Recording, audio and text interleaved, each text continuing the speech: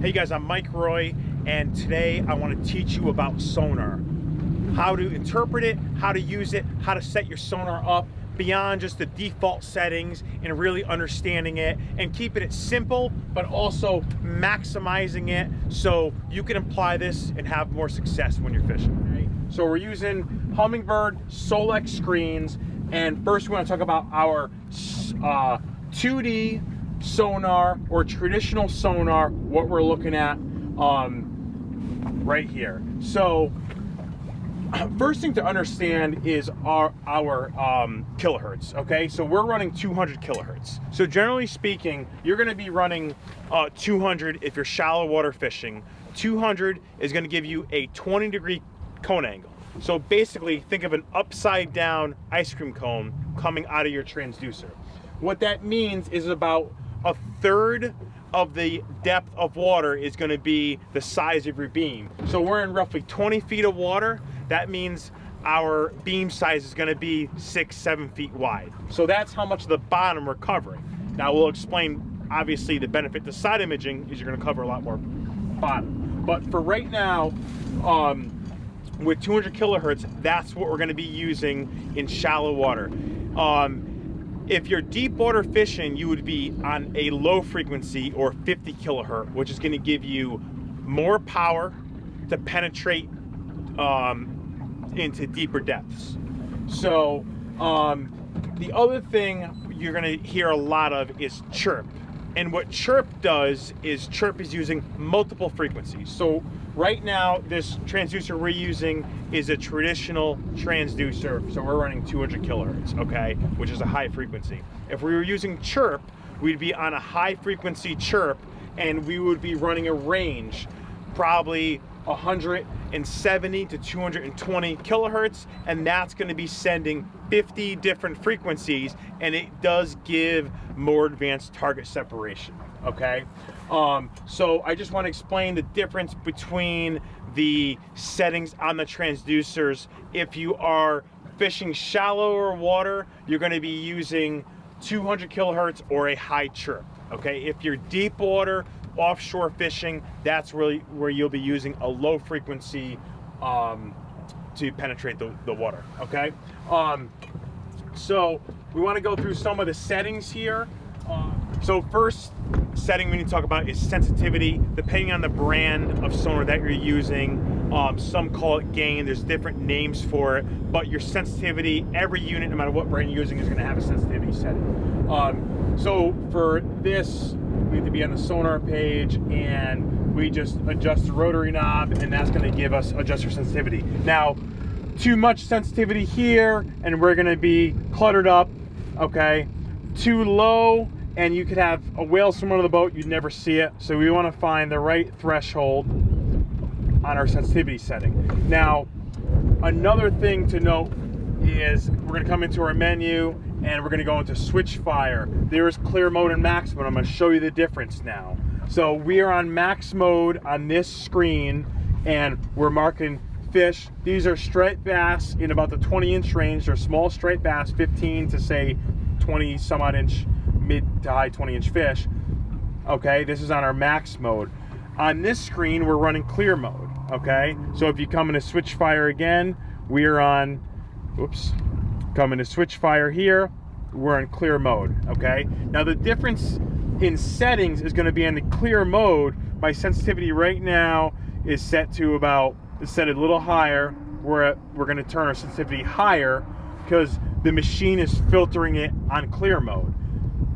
On our max mode setting, we're going to run our sensitivity, we're at 11 right now. Okay, it's going to be set a little lower. If I was running the same sensitivity, say 18 on max mode and 18 in clear mode, you're going to see the max mode is going to be too cluttered of a screen. We don't want the bottom to be all red like that. We want to be set down to about 11, 10 or 11. Okay, so that's because the machine is setting the sensitivity for a maximum amount versus a clearer amount. The reason why we changed this is in certain situations, if you're fishing real silty water and you're running max mode, your whole screen's gonna be cluttered, okay? So if you're in situations where you're in silty, muddy water, you're probably gonna be on a clear mode. What I like to do in a lot of situations is I'll keep one unit set to clear and one unit set to max mode so I could differentiate and get my best image. Coming into our settings menu, we're going to go to Sonar Options and Surface Clutter. Default is set to 5. I don't play around with this a lot, but what you will notice is sometimes if you do get a lot of clutter on the upper portion of your screen, you could bring this down, and I'll bring my surface clutter down to 2 in some situations if there's a lot of clutter on my screen. But for right now, we're going to leave that at the default, which is 5. Now we're marking fish on our screen right here. Stripers on the bottom. Now I'm going to show you what fish look like when you're moving fast on plane. We're moving 23 miles an hour. You're going to see very small streaks. It's very subtle, but it's because the fish are moving through that beam very fast. Now as I start to slow down, you'll see the marks become more defined, more red, more solid. So very important that you know the difference when you're moving fast so you're still able to mark fish. All right guys, so we were just on plane running 25-30 miles an hour, and if you look at that image, it was very small streaks. We came off plane and this is what we got. Big schools of stripers, really thick schools of fish. So what I want to explain to you is the difference in shapes and sizes of our fish on sonar. So when we're going fast, those fish are, we're moving 30 miles an hour, those fish were just little streaks, little red streaks, because they're moving in and out of our sonar beam very fast. Then when we come off plane, we're getting big red marks, okay? Now, depending on how long the fish is in the beam, that's going to give you the size of your mark. So for example, for that example, at speed, the fish are coming in and out of the beam very quick. They're going to be very small, okay? Now, let's say these fish were sitting right under the boat, and the boat was still and the fish were literally just sitting under our boat. We just see big streaks across the stream because they were staying in that beam, okay? So don't be mistaken by the size of the beam does not necessarily indicate, or I mean the size of the mark doesn't necessarily indicate the size of the fish. It indicates how long that fish is in and out of the beam, okay? Another thing I'd like to talk about too is when we see an arch, okay? Why is it in the shape of an arch when we mark fish? Well, you have to remember this upside down ice cream cone, this beam, when the fish first enters the beam, is that it's further away from the transducer. When it's in the center of the beam, it's now closer to the transducer, okay? Which is what draws the arch. When it exits the beam, it's further from the transducer. The center of the beam is the most powerful. It's like a flashlight. So the middle is the most powerful. The edges start to weaken. So the middle of your mark is going to be the thickest and the most defined, okay? And then as it fades out of the beam, the image is going to start to fade away, okay? So it's very important to have a through-hull transducer or a transducer that you could read at all times, even when you're doing 30 miles an hour, because just like we just saw, a lot of times we will find schools of bait and dense schools of fish. Now, are you going to mark one fish at 30 miles an hour? No. But when you have big, thick schools of dozens, hundreds, even thousands of whether they're striped bass or a smaller bait fish, okay, you'll mark those while we're traveling. Then we'll come off plane, and that's when we'll find a big school of fish, okay? Now, can you tell the size of the fish by the size of the mark? To some degree you can. So I can tell the difference between bait fish and a game fish. So a bait fish being a small, we could use a bunker, for example, or even small silver side, small shad that, you know, maybe our bait fish is this big, and then a predator fish being, you know, 25, 35, 45 inches, okay? Now, these fish, we have a lot of schoolie size fish that are in the 20-inch range, so we're running max mode for our sensitivity. If you're a freshwater fisherman and you're typically targeting largemouth bass, okay, those fish are going to be, you know, typically 2 to 5 pounds, so it would make sense to run a max mode.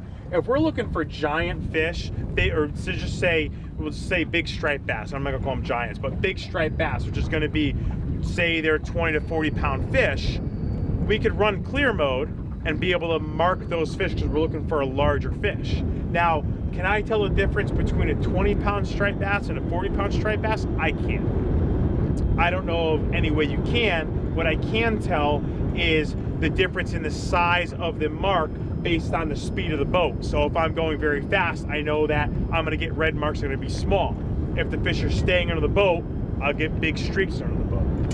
So what's the difference between your traditional sonar and your down imaging, and when and why should I use each one? So basically, like we said, the 2D sonar is gonna give you more coverage. Your traditional sonar, we're 15 feet of water, so we're getting about a 5 foot coverage of bottom, okay?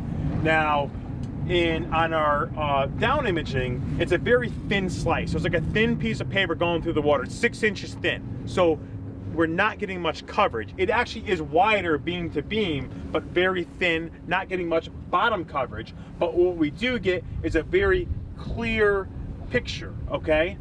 So if you look on this screen, for example, we're just marking big schools of school-sized striped bass. These are 20-inch size class fish.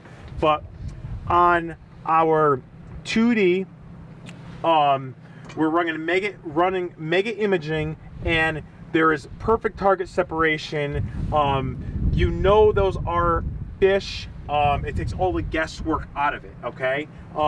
This is excellent if we marked a tree or a wreck or a rock on the bottom, or you're gonna get on our down imaging, we're gonna get a very clear, precise image, okay? So it eliminates any guesswork, less bottom coverage, but greater detail.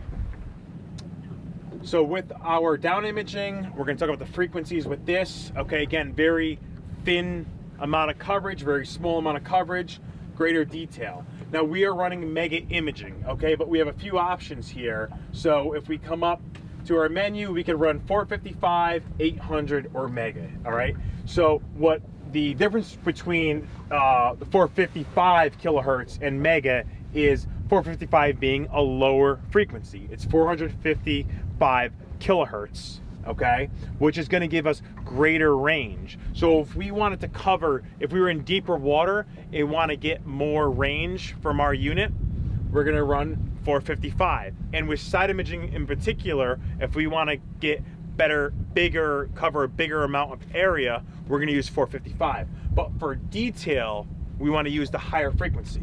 So 1000 kilohertz equals 1 megahertz. That's why it's called mega imaging. So mega imaging, we're running 1275 kilohertz. Okay, so it's a much higher frequency, much greater detail.